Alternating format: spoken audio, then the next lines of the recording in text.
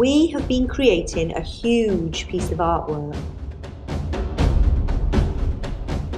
We asked people local to Hastings and St Leonards to design a leaf. We had an overwhelming response with over 350 leaves submitted.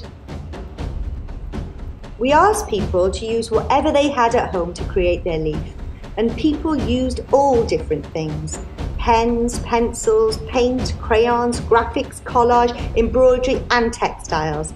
And then we asked them to take a photo and send it to us. There were so many lovely contributions. This collaborative piece has brought together a whole community of very creative people.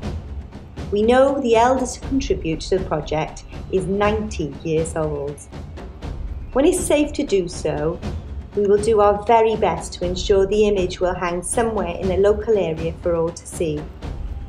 Creating the work in this way not only allows everyone to view it and to share it online, but it also ensures it can be viewed by future generations for years to come. The project is not only a celebration of the annual fabulous Jack in the Green Festival, but it is a testament to an amazing community.